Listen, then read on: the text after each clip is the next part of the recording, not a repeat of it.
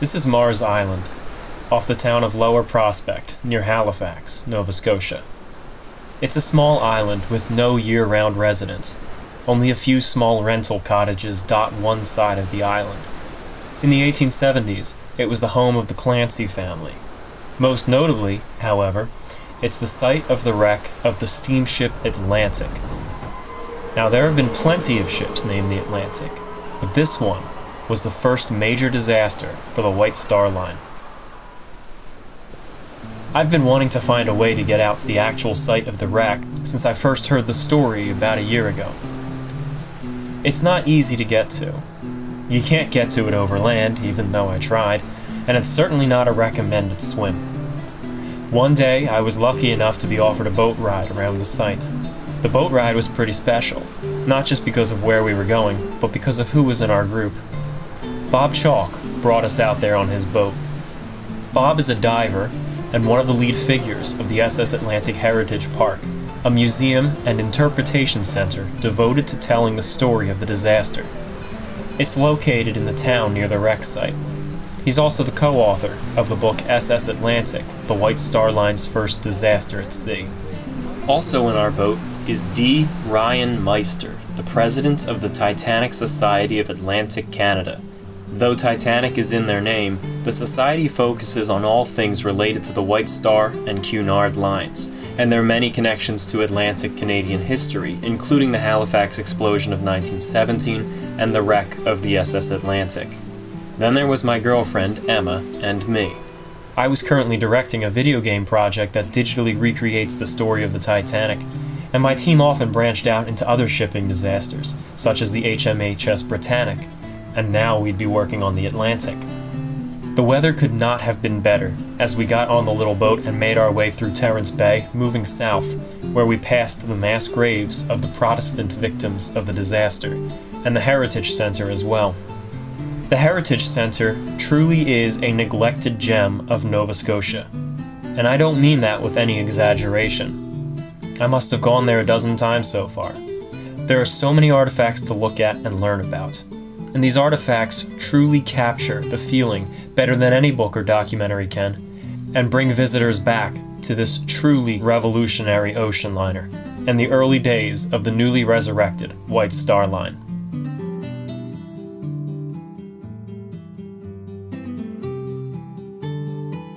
In the mid-1800s, immigration from Europe to the New World was booming. Up until this point, as the designs of steamships were still being perfected, they were designed like sailing ships. The shape of ships really hadn't been reconsidered, and with the new advent of screw-driven steam propulsion and hulls of iron, a redesign was long overdue. Thomas Ismay and his newly purchased White Star Line, under the parent company, the Oceanic Steam Navigation Company, picked up on this. Shipbuilders Harland and Wolff of Belfast, Ireland, with whom the White Star Line had an exclusive contract, designed for Ismay a new class of ships that was to revolutionize the shipbuilding industry.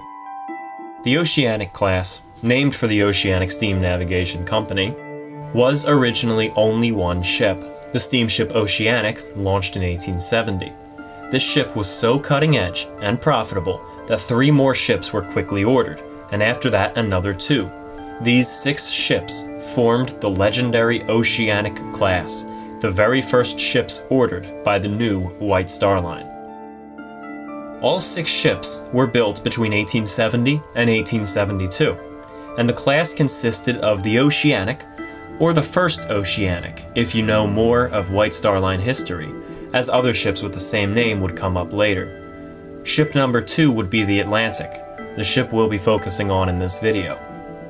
Ship 3 would be the Baltic, which was sold to the Holland America Line around 1890 and lost in a collision in 1898. The 4th ship, the steamship Republic, launched on July 4th and named after the American Republic in honor of Independence Day in the United States. She would be the only ship to survive into the 20th century, being scrapped in 1910. Ship number 5 is the Adriatic, noted for being involved in many collisions, but none of which did her in. Ship number 6 would be the Celtic. She was originally to be called the Arctic, but she was renamed after consideration was given to the paddle wheel steamer of the same name, lost in 1854. It was on the Celtic that Edward John Smith, the future captain of the Titanic, would begin his career with the White Star Line as her fourth officer. Some of these ship names would be used a few decades later on another class of ships by the White Star Line, known as the Big Four, but make no mistake, these are very different ships. The Oceanic Class broke new grounds in countless ways, with the steamship Atlantic being a perfect example of the class's innovations. They were revolutionary ships in some ways, considered by many to be the beginning of modern ship design, getting away from the old steamers which were designed like sailing ships and had side paddles. The Atlantic had a propeller, single propeller, driven by two two-cylinder compound steam engines. While the engines were indeed innovative, mariners and passengers alike still preferred the security of having a full complement of sails, should the engines break down or the ship run out of coal. Thus, the Oceanic Class retained the full sail rigging popular at the time. In addition to the design of their engines, the Oceanic Class was one of the first classes that had steam-powered steering, making it easier for the quartermaster at the helm to turn the ship. Next to the man at the helm was another innovation. The SS Atlantic was one of the first ships to have telegraph indicators on the bridge for quick communication with the engineers below. Her crew were not the only ones benefiting from the creative geniuses at Harland and Wolff. The passengers were the ones to reap the most from the architect's hard work. Special areas were set aside for passengers to stroll the decks, known as the promenades, which were partially enclosed to protect them from the elements. On previous ships, crew and passengers shared the deck space, and they often got in each other's way, sometimes with dangerous consequences. The cabin class, sometimes called saloon class passengers, and called first class passengers on later ships, would be some of the first people to use the convenience of electricity at sea, although not for lighting of any kind. No, the ship was still lit with oil lamps, but electrical call bells were installed in cabins and in convenient places throughout the ship, where a passenger could quickly summon a steward when needed. The Oceanic Class boasted the largest room on the sea, the Grand Saloon for cabin class passengers, adorned with a piano and two marble fireplaces. We know they were marble because of the fragments of marble mantelpieces pulled from the wreck. But as I previously said, Ismay knew the value of the immigrant class, and special consideration was given for their comfort as well. Ventilation was improved for the lower decks. Rather than the stuffy, dark quarters seen on other ships, the Atlantic now provided a comfortable interior for immigrant passengers staying below. Some of the first indoor toilets on passenger liners were available to both classes, which was something unheard of for immigrant ships like this. While those on board traveled in relative comfort and convenience, the ships themselves had the ability to surge ahead of the competition better than any other ship thanks to the designs of her hull. While most ships had a length-to-width ratio of 6:1, the Oceanic Class increased that ratio to 10:1, allowing her to carry more people on board without increasing the water resistance on her hull. With this streamlined hull, improved engines, and more efficient controls over the ship, both the Adriatic and the Baltic managed to capture the Blue Riband for the White Star Line. The Blue Riband, of course, being the award for the fastest crossing of the Atlantic. The Oceanic Class were the fastest and safest ships in the world, and if you exclude the laid-up Great Eastern rotting on the Mersey River at the time, they were also the largest. At the time of the Atlantic's fateful voyage in 1873, these 6 ships, as well as 2 additional cargo ships named the Gallic and the Belgic, made up Harland and Wolff's entire contribution to the White Star Line's fleet up to this point. Yard number 74 at the Harland and Wolff shipyard would become the steamship Atlantic. She was laid down in 1870 and cranked out quickly and efficiently. The city of Belfast was pouring their heart into their newly prospering shipbuilding industry, and all their effort was put into turning these new vessels for their new clients, the White Star Line, into something they would be truly proud of. She was finished on June 3rd of 1871, and her maiden voyage was less than a week later. Her first 18 voyages were relatively uneventful, although she did suffer issues due to the experimental designs of her propeller, which was swapped out and replaced multiple times. The ship was laid out with the engines in the center, as with most other passenger ships of the day. However, also in the center were the dining saloons. The arrangement of passenger accommodations were centered around these rooms. The cabin class passengers were quartered in the deck house on the boat deck, and the steerage in the ship's hull. Steerage, however, who were at times unruly and rambunctious on other steamers, were divided for their own safety. Because the engines needed to be directly connected to the propeller shaft, the boilers needed to be forward of them. As a result, the firemen and other engineers were quartered forward of there as well. Because these were always men, the single men in steerage were quartered in the bow in close proximity to the engineering staff. They were segregated from the single women or mothers and children traveling without a father, who were quartered in the far stern in the opposite direction of these single men. This was a precaution to prevent any sort of harassment or unwanted interactions. Families and married couples were quartered in the midsection between them, with the idea that the husbands, fathers, and family sons would act as a buffer should the single men become difficult to manage. The groups were certainly welcome to mingle on deck and in the saloons, but when the stewards ordered lights out for the passengers at 11 p.m., this sleeping arrangement was strictly enforced. The 19th voyage began like any other. The ship sat in the Mersey River in Liverpool, England, as the ship was inspected and re-inspected. When passengers climbed up the gangways, one of the first things they saw on board the ship was a nameplate mounted onto the side of the deckhouse. This nameplate is called the quarterboard. It shows the ship's name. It's 11 feet long, and it's pretty neat because it hung over a woman's fireplace in her cottage for 50 years, and she donated it to us 2 years ago. Another special piece of identification that the steamer Atlantic proudly flew was the White Star Line flag. We have the flag. The flag was donated to us by the captain's great-grandson.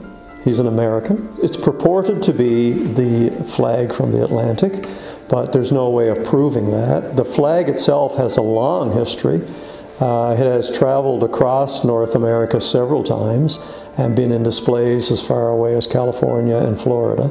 It's pretty raggedy, so it may well be off the Atlantic.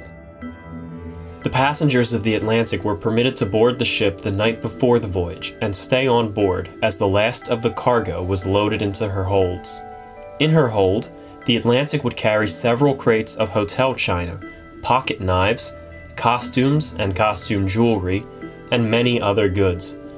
In addition to these, almost 1,000 tons of coal are loaded into the ship's coal bunkers. The chief engineer was confident that this would be enough coal to bring the ship from Liverpool to New York City. It always had been. Chief Engineer John Foxley had been with the Atlantic nearly since the beginning of the ship's career. He'd been with the ship for all but 3 of her voyages, and he likely knew the ship better than anyone else on board. Foxley reported directly to the ship's captain, a Welshman named James Williams. Williams was with the White Star Line since 1871 and had worked his way up from second officer on the Republic. He held the highest degree of certification from the British Board of Trade, but he wasn't without his flaws.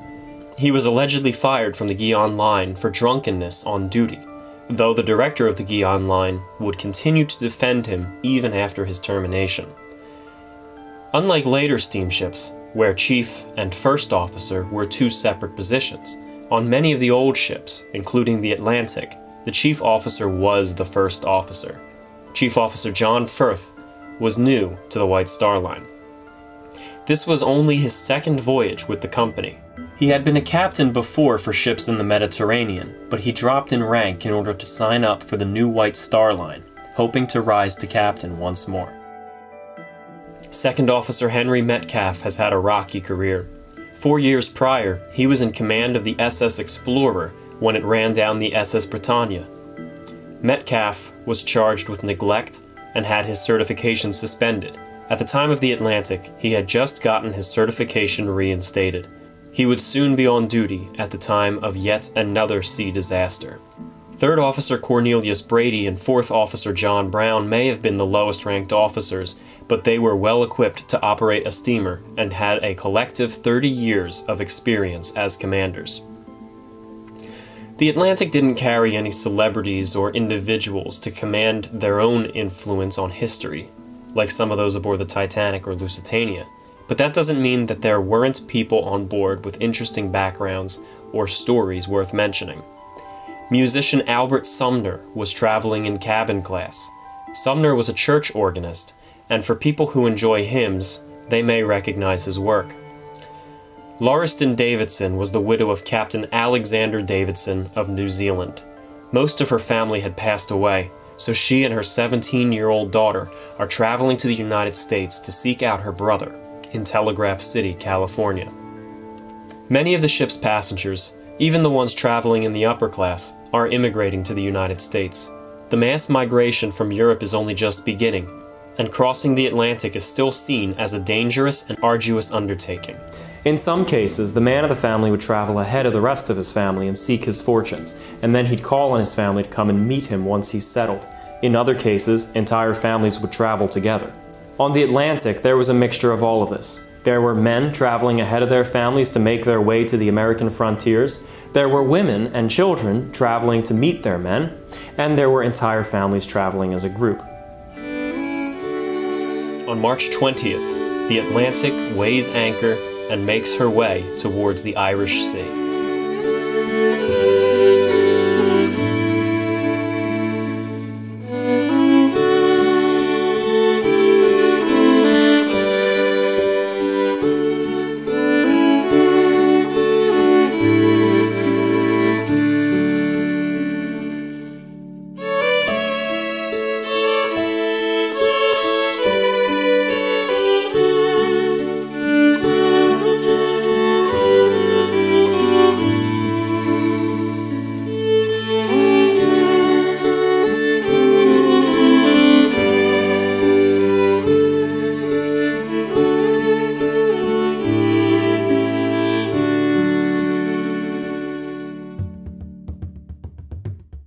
Because of continued famines and hardships in Ireland, a mass exodus was occurring among the Irish people. Shipping companies were ready to capitalize on this, and chose the small fishing town of Queenstown on the outskirts of Cork to be the launching point for these emigrants. By March 21st, the Atlantic arrives in Queenstown, where she is inspected once more and a lifeboat drill is carried out. With 175 additional passengers taken aboard, the Atlantic departs Europe one final time to make for North America. The first few days of the voyage produced great weather and favorable winds. The Atlantic made excellent time, even impressing her own captain and crew. On Sunday, the 23rd of March, a prayer service was held, and an additional lifeboat drill was held. The captain asked Chief Engineer Foxley to report on the ship's coal reserves. He calculated their consumption and did the math. It was standard practice of engineers to underestimate the amount of coal when reporting to the captain, which encouraged captains to be more cautious about consumption. By that evening, the winds began to pick up and the sky darkened. The ship began to rock a bit more as it plowed through the unpredictable North Atlantic. By Tuesday, the ship was now sailing head-on against gale-force winds, and conditions were continuing to deteriorate. Passengers remained indoors to avoid the blistering cold and bone-chilling spray of the high seas. The ship trembled with every wave as the bow slammed into walls of water. At this point, the food was reduced to mere basics in order to prevent further seasickness. By March 26th, the floors inside the ship were slippery with vomit, and the air was humid and pungent, but it didn't stop there. On the 27th, the ship seemed to bear the worst of the winds. The ship was thrown nearly onto her side on several occasions, threatening to never right herself again. On this day, a rogue wave broke over her bow, smashing starboard lifeboat number 4 to pieces, with only small fragments hanging from the flailing falls of the davits. The captain ordered the engineers and stewards to keep a close eye out for injuries among passengers being tossed around or fires resulting from breaking oil lamps. Despite the fear that those on board certainly felt, the Atlantic was not in any direct danger from the high seas. She was well designed to take on the harsh waves of her namesake. She had a proven design. Only 4 months prior, her sister ship, the Baltic, heroically rescued crew and passengers from a ship called the Assyria, which had succumbed to the seas that the Oceanic Class had mastered. In fact, the etching I had previously shown you of the Atlantic pushing through the rough seas is actually of the Baltic, rescuing those from the Assyria. The Atlantic was not in any real danger. On the contrary, life seems to have been prospering on board. During the voyage, 2 babies were born. On top of that, 14 stowaways were uncovered, increasing the number on board by 16. The ship was, however, making very little progress in her crossing as the strong winds blew against her. On what was likely a daily basis, Captain Williams asked engineer Foxley to report on the coal supply. Foxley would expertly calculate the amount and then subtract a little from that to err on the side of caution. An entire week had passed since the storms had begun, and they were not letting up yet. For 7 days the ship was sailing headlong into a gale, reducing her speed to less than half of what she was normally capable of. At times, she seemed to only be inching along. The captain grew concerned about their coal consumption because of overexertion of the engines and lack of progress. He ordered the galley to conserve their use of coal in the stoves. On March 31st, the officers had their first opportunity in quite some time to calculate their location. They were 450 miles east of Sandy Hook, New York. It would take the Atlantic 2 days to sail the remaining distance. Did the Atlantic have enough coal to make steam those final 2 days? Once again, Engineer Foxley was ordered to assess the reserves. Given the numbers Foxley had previously reported, Captain Williams had serious concern about running out of coal before arrival. He was not aware of Foxley's habit of underestimating. Foxley calculates that there are 160 tons of coal on board, which is more than enough to reach New York. However, if he reports 160 tons, it would be obvious to the captain that he was previously underestimating the coal supply, as 160 tons was at odds with the consumption rate he had previously reported. Foxley decides to underestimate the coal reserves once more and reports 127 tons remaining. Captain Williams calculates that it would take 130 tons to reach New York, even in favorable conditions, which they did not have. If he continued on, the Atlantic would certainly run out of fuel before arrival. So what happens when a steamer runs out of coal? Well, she loses the ability to continue ahead under steam power, as well as the ability to operate any additional steam machinery, such as the helm and the winches. Under most circumstances, a ship like the Atlantic would simply unfurl her sails and come in under wind power. But the wind was dead against them. The Atlantic would simply drift in the current until rescued. It would be approximately 30 years before wireless telegraphs were installed on ships, so the only way to hail other ships at this point is by signal flags or rockets. To lose control of your vessel and drift around uncontrollably is not only dangerous, but a massive embarrassment for a shipping company, and a career-ruining humiliation for her captain. So what is the alternative? Captain Williams is under the impression that the Atlantic does not have enough coal to reach New York. However, he knows she certainly does have enough coal to reach Halifax, Nova Scotia, where the ship can resupply on coal as well as food and other provisions. While other ships have done it plenty of times, diverting to Halifax to resupply is a sign of a ship being mismanaged, and would still be an embarrassment for Williams and the White Star Line. No White Star Liner had ever had to divert for resupplying. After discussing it with Chief Engineer Foxley and Chief Officer Firth, Williams plots out a new heading for the Atlantic. She is slumping her head in shame and diverting for Halifax. The safety of those on board is more important than his own reputation. Now that fuel consumption is no longer a concern, her captain orders full steam ahead for Halifax in an effort to make up for the inevitable lost time. The approach to Halifax harbor is a dangerous one. Though the harbor is wide, there are countless reefs and rocky islands, as well as strong, steady currents complicating the approach for any mariner not familiar with the waters. To assist the approaching vessels, the Nova Scotia government set up the Sambro Island Lighthouse in the 1750s. 130 years later, it still stands at the time of the Atlantic. Even today, it stands as the oldest surviving lighthouse in North America. But, to further complicate the situation, most of the officers of the Atlantic had never been to Halifax before, and are unaware of the dangers of the approach. The seas swell as the winds whip across the deck of the steamship Atlantic on her approach to Halifax on the evening of March 31st, 1873. A new breath of life sweeps over the passengers, knowing that they would soon see their first sight of North America by morning. For 12-year-old steerage passenger John Hanley of Aston, England, this was an opportunity for adventure. I was travelling on board the Atlantic with my parents and older brother Michael. We were given bunks in the midsection of the ship with all of the other families, while my brother Michael was forced to sleep in the bow with all the other single men. I spoke with my parents that evening and got permission to stay at the front of the ship with my brother Michael. It was exciting to be among the other men and to be treated as an adult by the crew of the ship. I joined my brother up front and got ready for bed. At midnight, 2nd Officer Metcalf and 4th Officer Brown relieved Chief Officer Firth and 3rd Officer Brady on the bridge. At 12:20 a.m., April 1st, Captain Williams comes onto the bridge. He calculates that Sambro Island light should be visible on their port side by 3 a.m. Once the light is spotted, the ship would drop anchor and wait offshore for daylight before navigating into the harbor. The captain then informs the officers that he will take a brief nap in the chart room.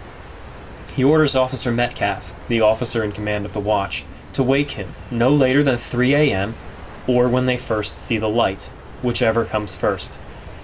He also leaves a separate order with his steward to wake him at 2:40. He retires to the chart room, but is met by a cabin-class passenger, a journalist, who sits down with him to do an interview for an article. Around 12:45, Captain Williams finally retires. The Atlantic is coming up from the south towards Halifax Harbor and expects to see Sambro Island light on its port, or left, side. However, unknown to her crew, the current has pushed the ship 12 miles to the west. Sambro Island is now on the starboard side, while the crew continue to focus their attention to the port side. At 2:40, the captain's steward arrives on the bridge with a cup of hot cocoa, but is stopped before he enters the chart room.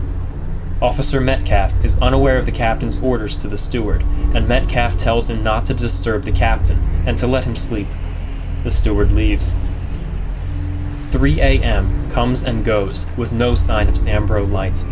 The Atlantic is steaming dangerously close to the shore at full speed, but the crew is completely unaware. Metcalf should have already woken the captain up, but without seeing the light yet, Metcalf disregards the order. In Officer Metcalf's mind, if they haven't seen Sambro Island light yet, well, then they're still a safe distance offshore. So either as a misguided gesture of kindness towards the captain, or as an act of stubbornly overconfident defiance, Metcalf lets the captain sleep longer, confident in his own control of the ship. Quartermaster Robert Thomas is at the helm. Unlike the officers, Thomas has actually been to Halifax before. He knows the dangers and insists that they are getting close to the shore, but Metcalf disregards his comments. The clock that hung in the wheelhouse still exists in the SS Atlantic Museum. This is the clock that Metcalf would have looked at on several occasions, wondering when best to wake the captain. So it still works. We have the key for it as well that winds it. And the gentleman who donated it told us that he first saw it when he was 3 or 4 years old. His mother took him into her bedroom one day, opened the bottom drawer of her dresser, and moved some things aside, and there was the clock. And she told him that it was off the wreck of the SS Atlantic, and he was never to tell anybody it was there or to touch it. But when she would go out every now and then, he would sneak in and have a little look at it. A quarter of an hour had ticked past on this clock since the time Metcalf was supposed to wake Captain Williams, and he still had not done so. Nor did anyone spot Sambro Island light. Then came a shout. "Breakers! Ahead!" Metcalf went cold. In that moment, he knew that his defiance was a mistake. The lookouts had spotted the rocky shores of Mars Island in Lower Prospect, Nova Scotia. Metcalf gives the orders hard to starboard and to reverse the engines. The breakers were seen on the starboard side, so why do they shout hard to starboard? You see this with the Titanic as well, and it's not a mistake. The steamships of the day were using what's called tiller commands, as most of the ships of the time still used tillers. To push a tiller hard to the starboard side would turn the ship in the port direction. Therefore, the proper order of the day was hard to starboard in order to go to the port. It sounds confusing for us from a modern perspective, but the crew of the Atlantic knew exactly what they were doing. The bow began to swing to port, but not fast enough. She rides over submerged rock pilings off of Mars Island, and her keel rips out. This wakes some of the passengers, who hear the sound of the keel peeling back, but mistake it for the anchor chain being let out. They believe that they have already arrived in Halifax. But seconds later, the ship crashes hard into a large, partially submerged rock called Golden Rule Rock. Everyone, including the captain, is thrown awake. The ship, having been traveling at nearly 12 knots, slams to a sudden halt as it lodges itself onto an underwater part of the rock. The sudden stopping causes all of the air inside the ship to suddenly shift due to its own momentum, snuffing out every single oil lamp on board. The ship is now plunged into darkness. The captain rushes onto the bridge, but he does not even have a moment to collect his thoughts. The ship is being buffeted hard by the pounding surf, which begins to swing the ship broadside to the shore. Captain Williams sees on the telegraph that the engines are in reverse, and he keeps them so, in hopes of dislodging the ship from the rock. The engines heave with all their might, but it's futile. Before the ship budges, the stern has been swung completely around and slams into another rock, shearing the propeller blades clean off. With no propeller blades to create drag, the propeller shaft spins wildly and the engines surge. Below deck, Foxley and his engineers work hard in the flooding engine rooms to stop the engines. The last thing they do before abandoning their posts is open the steam vents. If the cold water comes in contact with the boilers, and there's still steam pressure in them, they could potentially explode. The venting steam will slowly relieve that pressure. At this moment, the Atlantic's full starboard broadside is lodged on the rocks. The lights are out, and the lower decks and stern are rapidly flooding. Realizing the imminent disaster, the captain takes immediate action and issues 3 orders. Most importantly, all hands on deck. Stewards are to wake all passengers as quickly as possible. As the first order is conveyed to the crew, stewards and other victualling staff begin running through the creaking and slanting corridors, shouting and pounding on doors, ordering all passengers up and out on deck. With the ship in darkness, it takes these passengers extra time to put on their clothing and collect their valuables, not trusting to leave them behind in case this is a false alarm. Captain Williams's second order is for the officers and sailors to ready and launch the lifeboats. This is not like the Titanic. There is no moment of calm to let the crew prepare the boats and politely request passengers to board. The boats are heaved out as waves crash over the decks, smashing a few of the boats as they prepared them. When passengers began to emerge on deck, they were thrown into the boats. The crew didn't know this, but they only have a 5-minute window to get these lifeboats away from the ship before it would become too unstable. The third order from the captain is for quartermasters Roylance and Speakman to begin firing the ship's distress rockets from the bridge.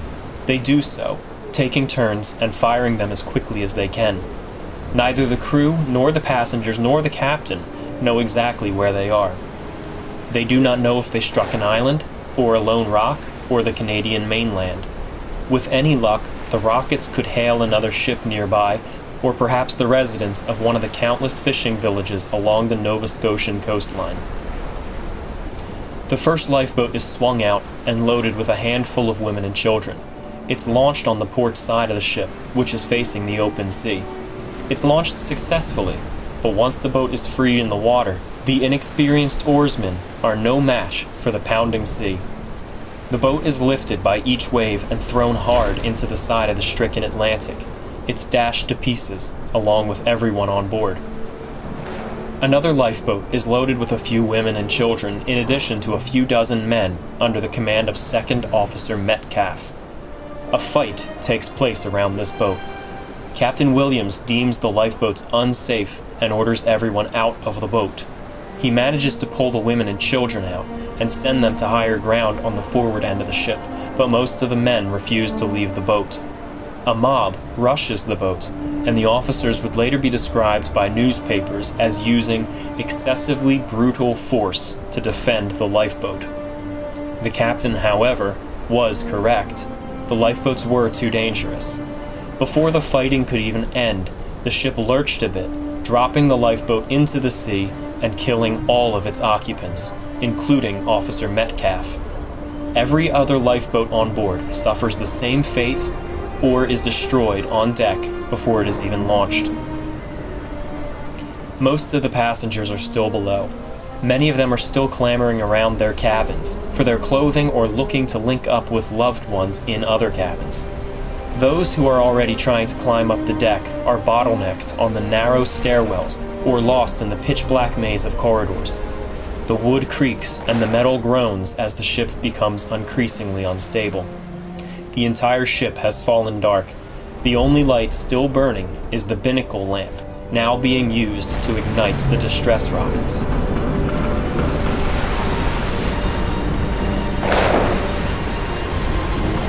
The rockets do produce some results.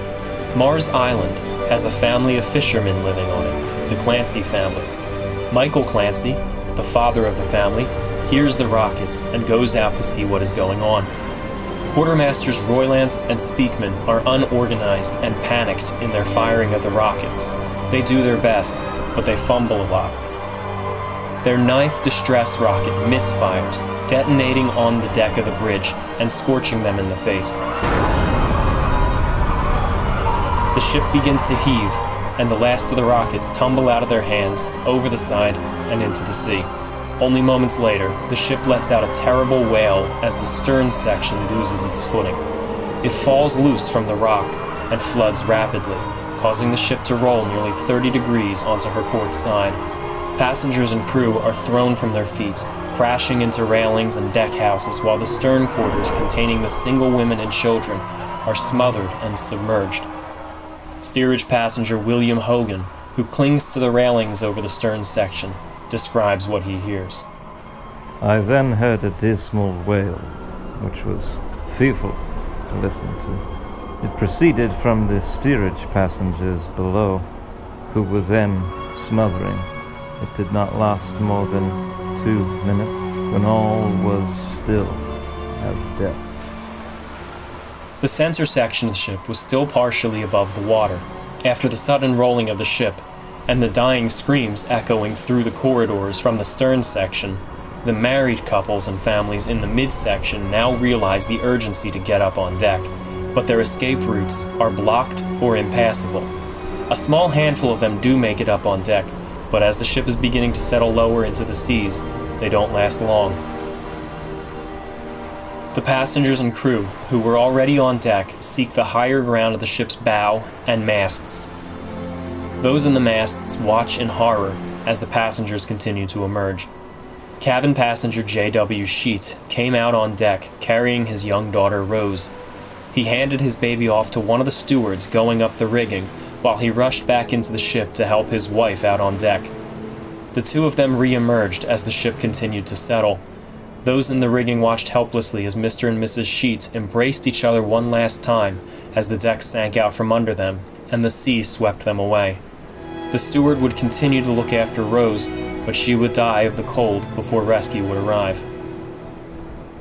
Those in the rigging watched in horror as passengers continued to trickle out on the deck.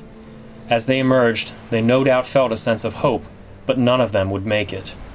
One man held onto the railing near the bridge for as long as he could, in plain sight of those on the higher ground.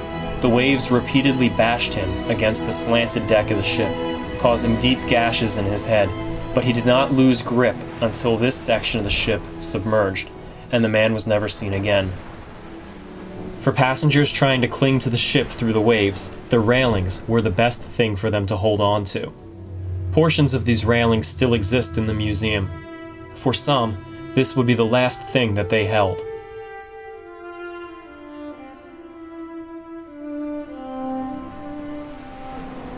As the ship settled even more, the passengers and crew in the rigging were forced to climb even higher.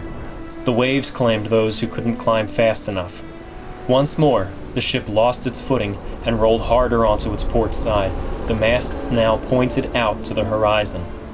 Those still trapped in the central quarters, or the cabin class sections, were drowned in their cabins.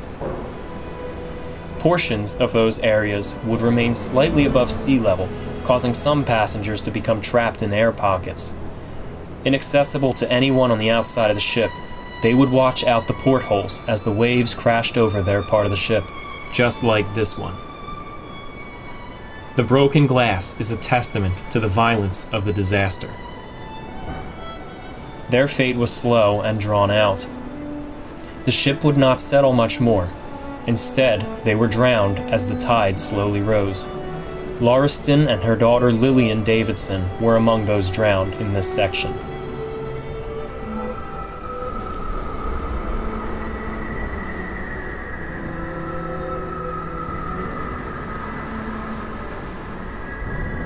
Some of the crew heard a terrible screeching howl coming from the seas around them. Mariners had long been superstitious about sea monsters, but sea lions could pose a serious threat for large groups of people already in peril. A few of the sailors began searching for fire axes anywhere available on the splintered ship, fearing that they may have to defend themselves against these animals. As they listened more closely, an even greater horror began to hit them. The screams were in fact coming from groups of women and children who had been ripped out of the shredded stern section and plunged in groups into the sea, being swept towards the rocks where they'd be dashed about. The axes were dropped, but nothing could be done to help them. Meanwhile, geysers had begun shooting out of broken portholes in the midsection as waves were gutting the inside of the ship. Chief Officer Firth continued to lead the few surviving passengers and crew he had with him higher and higher up the mizzen mast to escape the rising waters. This group eventually dwindled down to only 3 people: himself, a cabin boy, and a young woman, Mrs. Rosa Bateman. Captain Williams led a larger group of passengers and crew up to the point of the bow, where he and his crew decided on what's best for them to do. To them, it seems like their only hope is to try to find a way to safely get people to the shore by means of running a rope from the bow of the ship down to Golden Rule Rock and perhaps further to the shore. Owens was given a lifebelt by the steward, and he went first, but he succumbed to the cold and was pulled back aboard. I went next, and only by the mercy of God did I make it. I found a man on the rock, half dead, somehow washed there. I shook him awake and had him help me affix the rope. Many of the men from the wreck climbed down on the rope to the rock and affixed 4 of the lines. Waves were breaking on the rock, and frigid sea spray made the task nearly impossible. A rope is strung from the bow of the ship and brought down to Golden Rule Rock. It's finally fastened. It takes 2 men to do this, but it's finally fastened to the rock, and men start climbing down onto the rock. At one point in the night, it's described that 100 or 200 men are clinging to Golden Rule Rock, with every wave sweeping more people off of it.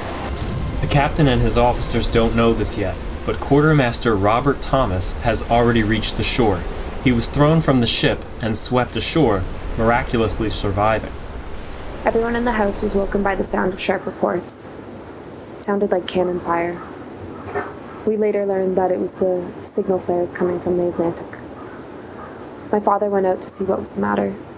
When he got there, he found Quartermaster Thomas and brought him back to our home. We sat him by the stove and I started to prepare something hot for him, but he refused it. He was urgent and trembling. He said his liner had crashed on the rocks, and we needed to rouse everyone in town to come and help. He took some rope from my father and returned to the south side of the island where the ship had crashed. I began cooking soup for any of the survivors that came ashore, and it's a good thing I did too, because shortly after the quartermaster returned with another survivor. His name was Speakman. An officer came in as well. They were the only ones who had gotten off the ship yet. By this point, 5 ropes are now strung between the bow of the Atlantic and Golden Rule Rock, and they are now working on bringing an additional line from the rock to the actual shoreline. As a small handful of men found safety on Golden Rule Rock, others shouted for help inside the air pockets of the forward men's quarters. Unlike the ones trapped in the midsection, where waves broke over them, this section was reasonably high above the waterline, and those outside the ship walked the hull and decks around them. They pounded on the glass, hoping to get the attention of those outside, and after quite some time they succeeded. Some of the men on the bow found something to use, and they smashed the glass in, and began pulling up to 100 men out of the flooded bow. One of these men is 12-year-old John Hanley. 7 men went ahead of me, but I couldn't reach the open porthole. Finally, 2 men grabbed me and pushed me up, and another man on the outside grabbed me by my hair and pulled me out. I moved forward towards the bow and watched the men struggle to reach the rock. I couldn't find my parents or my brother, and I started to cry. One of the men there recognized me, as he was one of my bunkmates from the bow, and he protected me until rescue arrived. The crew on shore return along with many of the local residents. They've brought their own fishing boats out from the neighboring islands and the mainland, and are eager to begin helping. The easiest place for the boats to get to is Golden Rule Rock.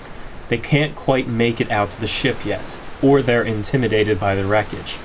As they start picking people off the rock, the captain and crew, still aboard the wrecked liner, begin shouting to the rescuers, even offering them payment if they come further out to the wreckage and rescue those still clinging to it. Soon fishing boats were coming out, but for fear of getting caught in the rigging, they would only pick those off the rock and not off the ship. This seemed folly, as the rock was solid, yet the ship was in danger of breaking up at any moment. She was already beginning to buckle at the mainmast, and I feared the hull would break at any moment. Another boat arrived on scene and came to us, taking us ashore as fast as they could row. I was one of the last to leave the bow, but there were still a handful of poor souls trapped in the rigging of the mizzenmast. Golden Rule Rock and the bow of the Atlantic had been completely evacuated of those still alive. But someone was still shouting for help from the wreck. Chief Officer Firth, Rosa Bateman, and the cabin boy were at the tip of the mizzenmast, but after a few failed attempts, the rescue boats decided they were unable to be saved. Officer Firth noticed that Rosa was becoming weak, and worried that she might lose grip and fall into the sea. He tied her to the mast, hoping that somehow they'll still be saved. Reverend Ancient, a reverend of St. Paul's Church, an Anglican church here in the area, woke up and went about his morning routine of going to a friend's house where they usually cook him breakfast. Now he gets there and there's no breakfast, and he was a little surprised by this. Even more startling, no one's home. He walks around a little bit and he finds that he can't find anyone, and he's wondering what's up. And then eventually he finds out that everyone is down at the wreck of the Atlantic helping with the rescue efforts. He had been in the Royal Navy, and he had left the Navy to become a clergyman. He was about 6 feet tall, very athletic, an experienced sailor from the Royal Navy.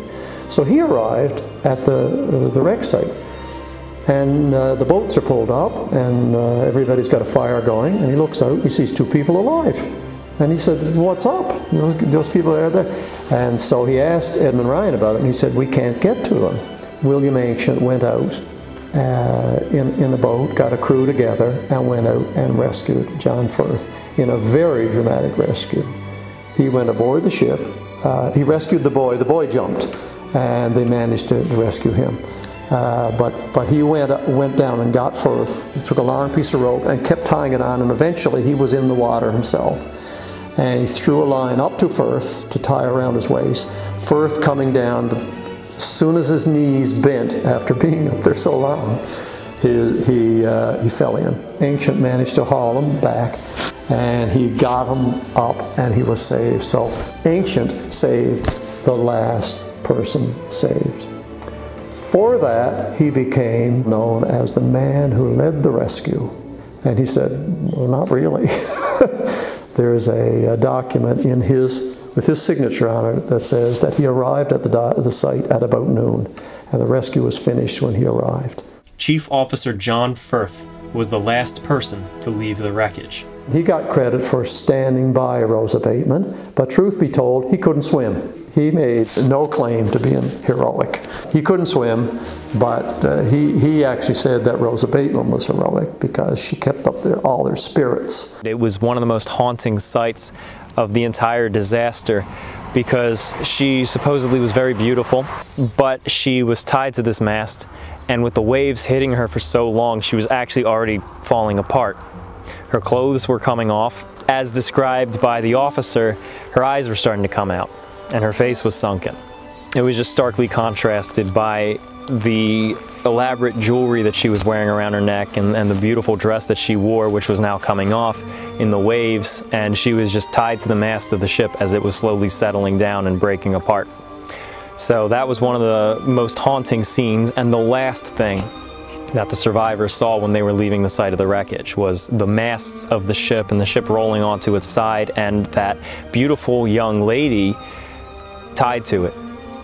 The Clancy family was becoming overwhelmed. While Mr. Clancy's effort was focused on pulling people from the water, his daughter Sarah was the real hero when it came to their recovery.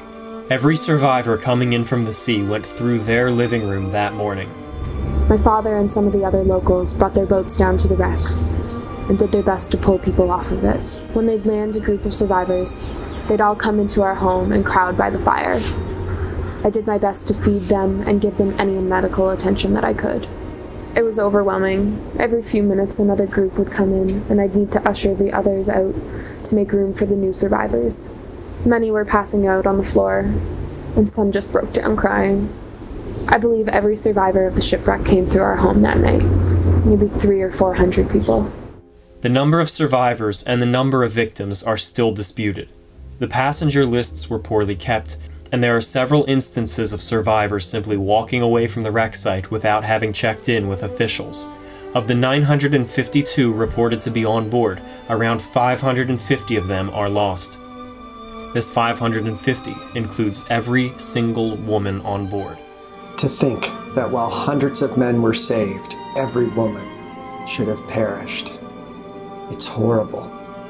If I'd been able to save even one woman, I should be able to bear the disaster. But to lose all, it's terrible. It's terrible.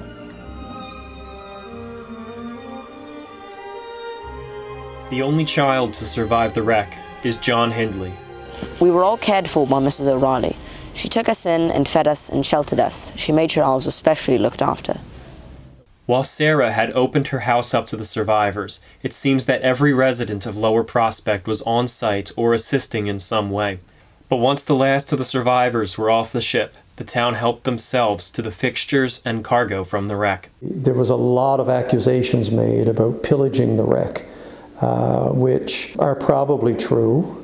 Not that these were bad people, these were God-fearing people. They lived from hand to mouth. And when a wreck, this goes for all of this part of the world, when a ship came ashore, they moved heaven and earth to save the people. But once the people were off, they moved heaven and earth to get what they could before the darn thing went down. And then they often held Thanksgiving services at church to give thanks for their good fortune. And it's one of those things that you can judge, but you have to be there.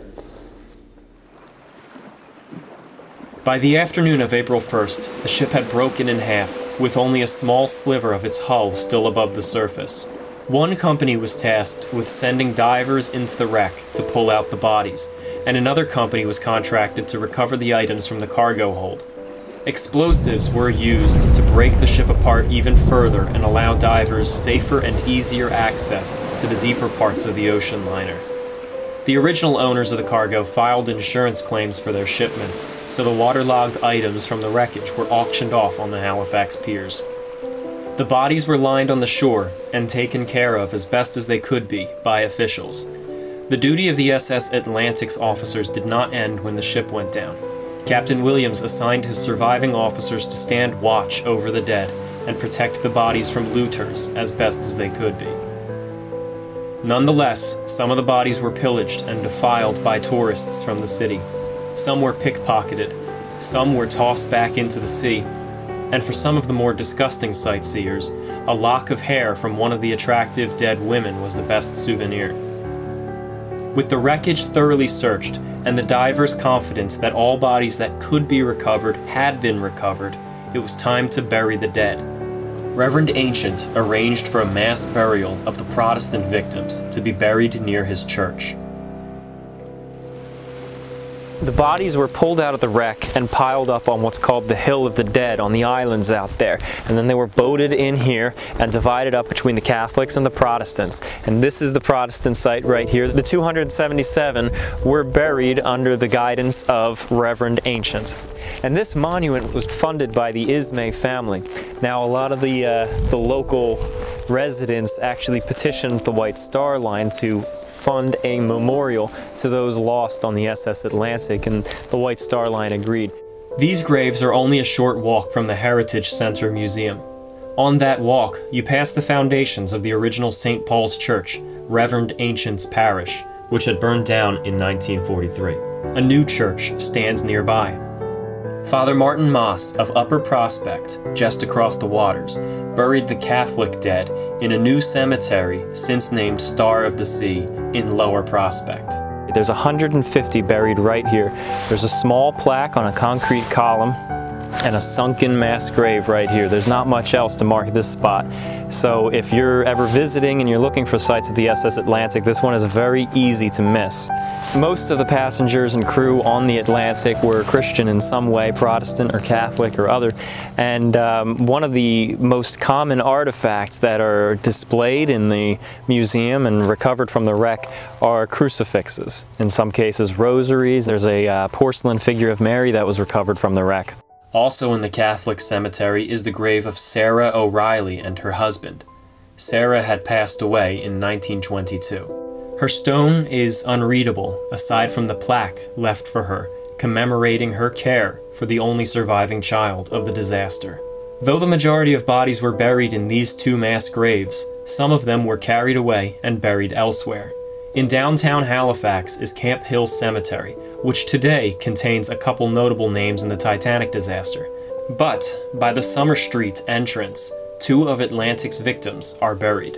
There are rumored to be up to 6 different graves of victims of the SS Atlantic here.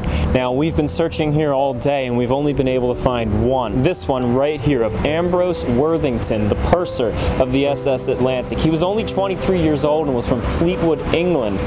Second Officer Metcalf was also buried near the purser, but his stone is gone and the location is forgotten. The bodies of Lauriston and Lillian Davidson were pulled from the wreck and buried together, and their grave was photographed. Since then, however, the location of their grave has been forgotten. Even Telegraph City, California, the town they were traveling to, is a deserted ghost town now, a pile of ruins on the side of the highway. Who is to blame for the disaster? An inquiry was held to investigate that very question, and they concluded that the responsibility was mostly on Captain Williams for his mismanagement of the ship. However, the inquiry also praised Williams for his actions during the sinking. They also blamed the White Star Line for sending the ship out to sea with insufficient coal, although it's been later proven that the ship did indeed have plenty of coal on board. So who do you blame?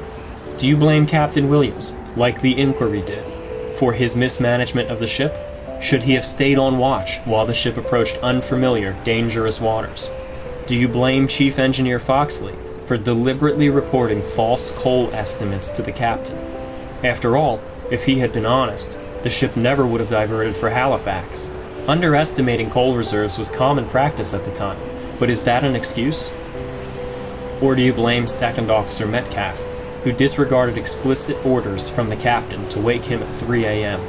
If he had done so, the captain, who had already expressed his intentions to do so, would have stopped the ship at that point and waited until morning to enter the harbor. One thing is certain, both the White Star Line and the survivors extensively praised the residents of Lower Prospect and Halifax for their rescue efforts and their hospitality towards those shipwrecked there. The city of Chicago has no direct connection to the disaster, but they were so moved by the actions of the rescuers that they sponsored rewards to those involved. Reverend Ancient was given a gold pocket watch, and Sarah O'Reilly received £20 sterling and a gold locket. The Canadian government, the cities of Boston and Halifax, and the White Star Line themselves, acting through the Cunard agents in Halifax, sent further compensation to Reverend Ancient, the Clancy family, and other residents of Lower Prospect. Our boat weaved through the different channels and around small islands for about 20 minutes. When leaving the mainland behind, we had to loop around the shore of Lower Prospect, still a vibrant fishing community. One building still stands from the time of the Atlantic, however feebly, looking out onto the sea. This was the home of Richard Norris, one of the fishermen who rowed out to pull people off the wreck. The water was pristine and calm until we rounded the head of one of the islands and were now exposed to the open Atlantic Ocean. We were lucky, according to Bob, who said that the water isn't usually this calm there. It's usually quite choppy in this spot. It was here that the Atlantic crashed into the rocks. And that is the rock she struck right there. That's Golden Rule Rock. This is Golden Rule Rock right That's here? Golden Rule Rock right there, yeah. So she struck there and then she slid over there and sank. So when they took the boats out, so the bow of the ship was out there, that's where they took them off of. I think they would have gone from that cove. That's my thinking.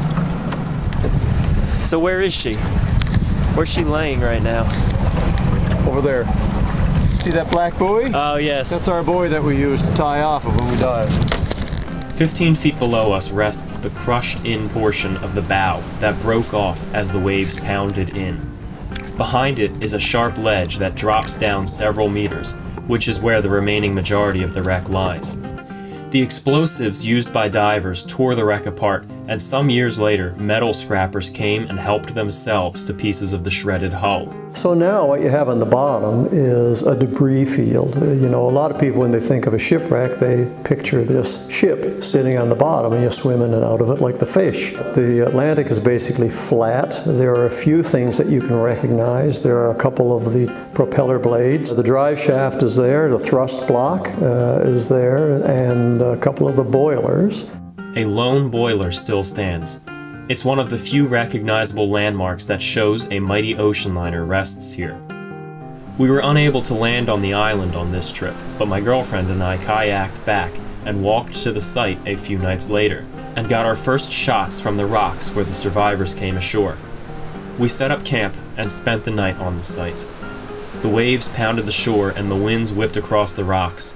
It really helps us to understand the conditions of that night. On the site, there is no marker. There is no hint about the wreckage that lies just offshore. There is nothing on Mars Island that indicates the disaster that unfolded 145 years before.